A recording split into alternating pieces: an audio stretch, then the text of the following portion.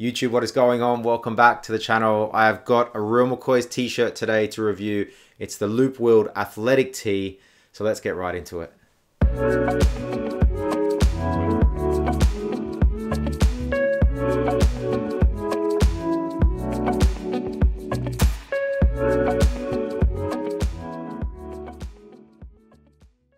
So I really don't have to tell you guys who the Real McCoys are. Some of the Real McCoys items on my channel are the most popular videos that I've ever put up. It seems that in this kind of niche category of clothing, the Real McCoys is super popular. You always see people looking for reviews, and any reviews always do quite well. So I kind of debated if I really wanted to buy this t-shirt, but I do have an upcoming t-shirt episode that I'm going to include it in as well. But I thought I'd give it a video for itself just to sort of show you guys, because I know people will be looking to buy this shirt as well. It's quite a popular t-shirt. Now this is the Real McCoy's Loop-Wheeled athletic tee. Now it's not to be confused with the Real McCoy's 2-pack. They have another t-shirt where they do in 2-pack, but it's that's not loop-wheeled, I don't think. This is loop-wheeled. So when we're talking about loop-wheeling, if you haven't seen any of my previous videos, loop-wheeling is the way they put this fabric together using machines from the 1920s up until the machines were from the 1920s to the 1960s, but due to fast fashion and kind of efficiencies, they got rid of those machines. But essentially what those machines did was take the fabric and then they used gravity to drop it down to form the fabric in a tubular kind of motion, right? It meant that there was no tension, there was no pulling of the fabric, and it meant everything just sat with gravity. And so the items you get, one, they have no side seam because it was done in a tube, tubular motion or tubular knitting, but they've also feel really soft and really plump because they haven't been stretched during that process. So this is a loop-wheeled t-shirt. Now the Real McCoy's Japanese brand that try to replicate things to the original contracts or the original way they were back in the in the 50s or 40s. They like that Americana kind of feel and look. So this fit is quite boxy, I would say, and I'll go into that in a minute. Now I want to talk about the fabric. Now everywhere online where you see this, and this is on all the websites that sell this, and there's not many, there's Real McCoy's, there's Standard and Strange, there's I think End Clothing or something like that. All of them say this is a heavyweight tee, heavyweight fabric. Now I think me more than most people are in the position where I can comment on weights of fabrics. Now I couldn't find the weight of this fabric anywhere. It wasn't listed that anywhere I can see. But compared to all the other t-shirts or other t-shirts that I have from the likes of Studio Artisan, from UES, from Ironheart, etc., this is not heavyweight. So when you're paying a premium, and again we'll get on to price in a minute, I kind of expect if they're saying it's heavyweight, then it to be quite heavyweight. Like the Mers B one I've got the other week is so heavy. That is a thick shirt, and honestly I don't feel like this is. This is really thin and almost see-through in kind of nature. The credit I will give though is, honestly, out of all the t-shirts I have, and I've got about 8 from that previous video, which I'll put the link above, so you can go look at those t-shirt reviews, and I've got about 7 or 8 new ones coming, including this in the next video. But out of all those t-shirts that I have, this is the softest one out of the bag. Honestly, it is so soft, and so the loop wheeling that they did and the fabric or the cotton they use is just is really good. It's such a really soft tee, but it's not heavyweight. So a really soft tee with a really loose fit, for me anyway, and a really soft fabric, sometimes can give you the impression that it's not, or give me the impression that it's not that sturdy, and that it's not going to last that long. It's really hard to convey that feeling or into words. I don't know how to explain it, but yeah, it doesn't seem like a sturdy shirt that's going to stand the test of time, if that makes sense. In terms of the shirt, it's super white. It's not natural at all. It's so bright white, which is really good. It's super soft as well. It is loop-wheeled. I'll just take it open.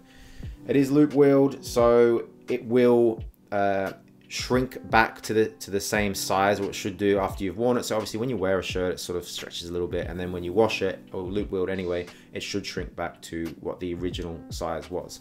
Now there's nothing really major about it other than it's got the American Athletic Co. Los Angeles, so they're reproducing the old shirt. And that's really it. Now what I mean about that fabric being, doesn't feel like it's sturdy, it came in really soft, right? So it's really soft, and you know what I mean by this is When you have a shirt or an item of clothing that you've worn over and over and over and over again, and you get it in the light and you see all that kind of furry bobbleness of it, this is what this kind of feels like already. So it's kind of got that, I don't know if it's meant to be like an old kind of authentic used feel to it, if I can use that word. So I don't know what to make of it, if I'm honest, but it is definitely not heavyweight, put it that way. It's quite neppy as well. So what I mean by neppy is it's quite coarse and uneven in the weaving, but it does sit quite nice. And look, I must admit, I'm giving it a bit of grief, but I've worn it once and washed it once, and it's super comfortable. It's really nice to wear. But how long it's going to last, anyone's guess, and I don't know if it's going to be that long, to be honest. So the feel's good. Fabric feels amazing, right? It is the most softest tee I've ever had out of all the tees I've got. The fit is very vintage American, kind of boxy, so it's not slim fit or tailored or anything like that. It's quite breezy, if that makes sense, as well. So if you're looking for a really tight, t-shirt that's fitted, this isn't for you. Now, I've talked about everything bar the price. This in the UK was £95 from the Real McCoys store.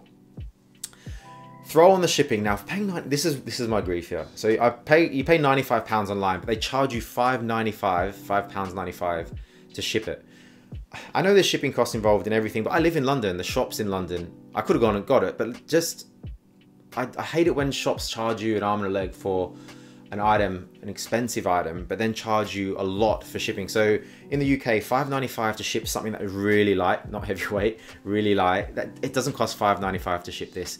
And it didn't come in any kind of fancy shipping either. It came in its bag, which is this, and then that was put inside a really thin envelope, like you get it from Amazon. These little cardboard envelope things.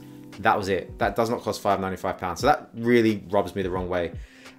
You can get this a lot cheaper though. So End Clothing have them for £75, and I think you can get free shipping with those guys. The only reason I couldn't get this from them is because they didn't have the large in size in the white. I wanted the white, but they did have it in the black and the grey. So if your size is in stock, go to End Clothing first, and they probably give you a better deal. But yeah, there are a few of my gripes with that. So the price overall came in at like £105 or something.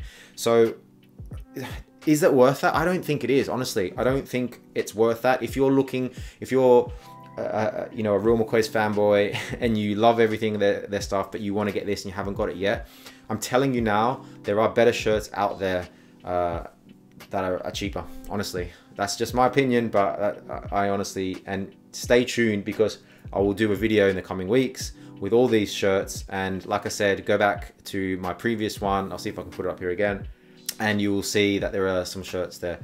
So for £105, which is just like what, like $200 or something, I just don't think the value is there. But I took the plunge so you guys don't have to, really.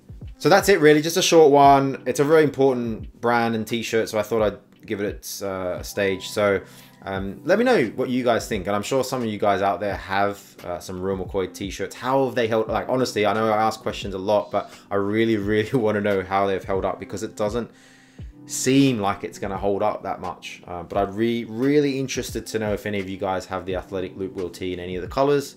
How's it held up? What did you think of the value and the price? And that's it, really. If you enjoyed that, give me a comment and a thumbs up. I really do appreciate it.